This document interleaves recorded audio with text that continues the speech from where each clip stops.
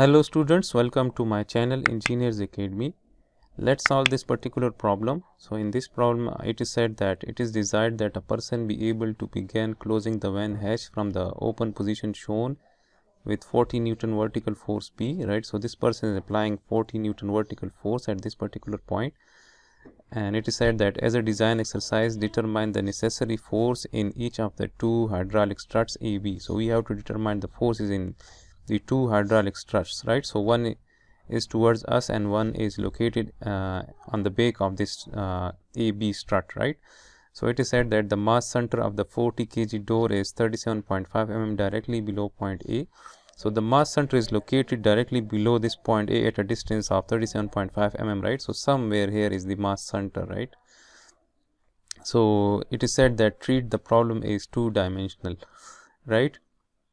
So now if we consider this door for a free body diagram, right? So we will consider all the forces on this door which are acting, right?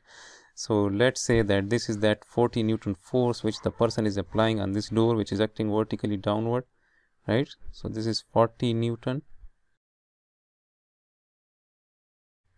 Strut will apply the force from B to A, right, on this door, right? So we have to represent that force. So this will be the force applied by the strut, right? So since we have two struts, so this force will be equal to 2 times F. Weight of the door is acting somewhere here. Let me represent that weight, right? So that weight is acting vertically below this A, right? So it is acting somewhere here, right?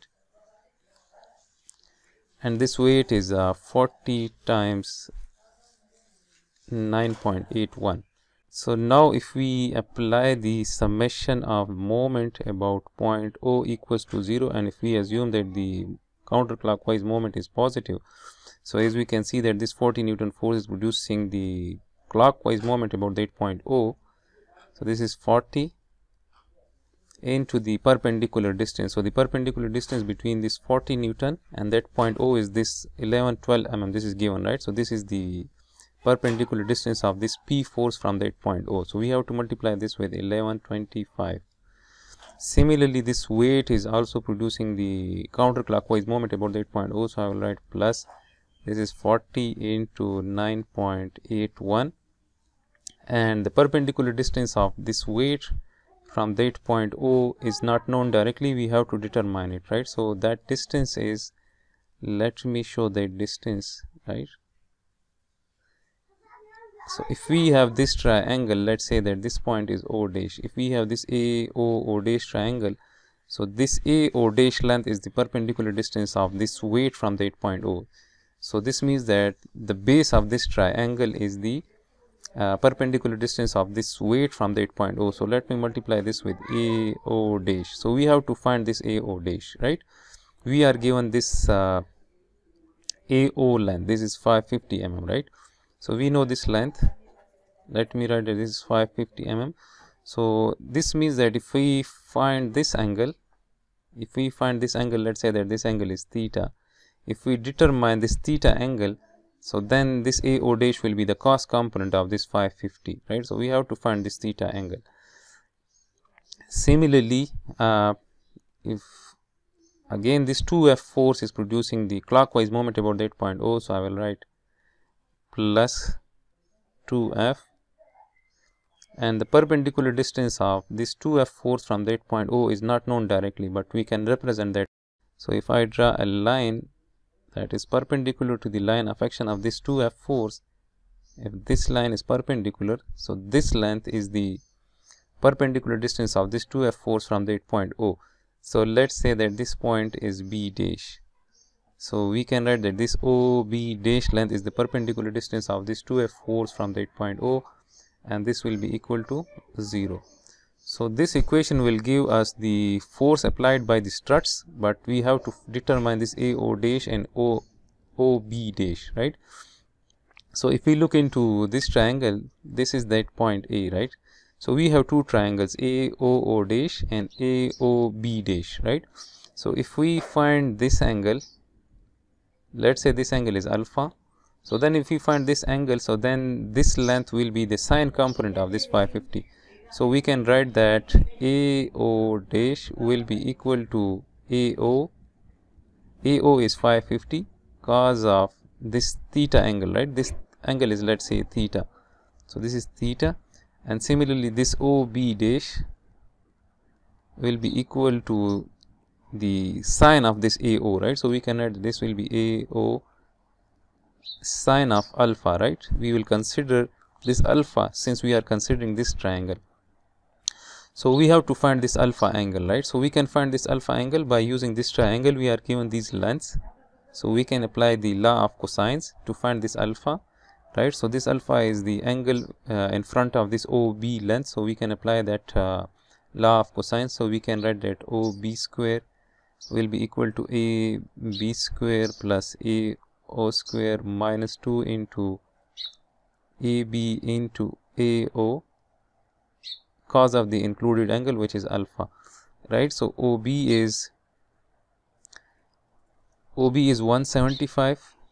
This is given. This is 175 squared equals to AB square. So AB is 600 and AO is 550 minus 2 into 600 into 550 cos of alpha. So we can bring these terms to the other side of the equation, right? So this will become minus 600 minus 500 equals to this thing, right? So we have to find this first, right? So 175 square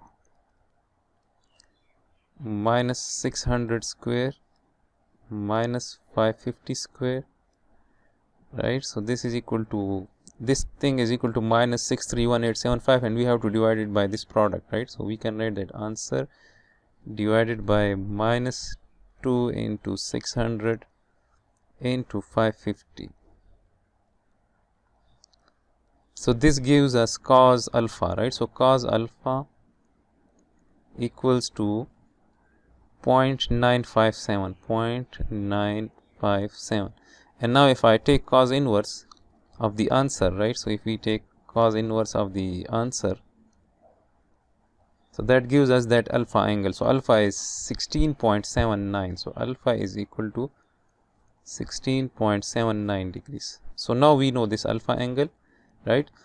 So if we know this alpha angle, so we can find this OB dash. So OB dash, we can write this OB dash is now this OB dash is the 550 sine of alpha, and which is 16.79, right? So this is the sine component of this 550, right? Now we can find this theta as well, right? If I draw a horizontal line here, so this angle is given, this angle is 30. So if this angle is given, then this whole angle is also 30, this whole angle is also 30, right? So if this angle is 30 and this alpha is 16.79, then this theta is equal to 30 minus alpha, right? If this whole angle is 30, this is alpha, so then this is 30 minus alpha, and we know alpha, right?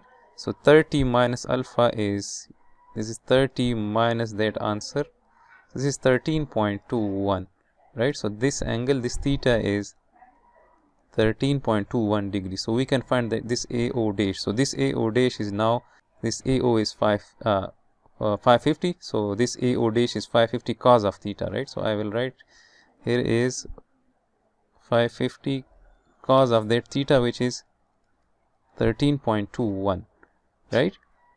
So this is equal to 0.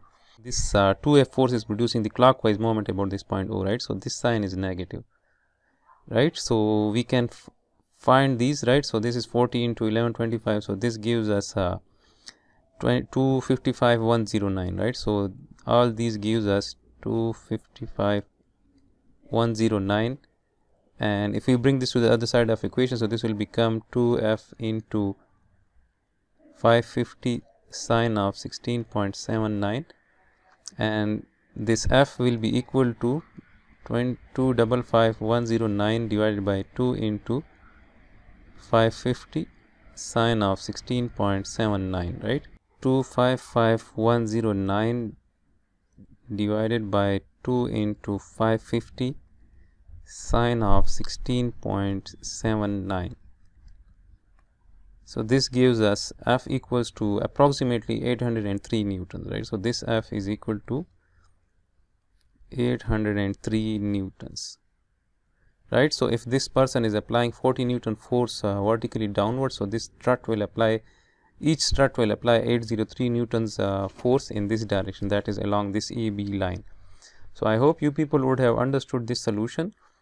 If you people think that all these videos help in your learning, so kindly subscribe my channel and like this particular video.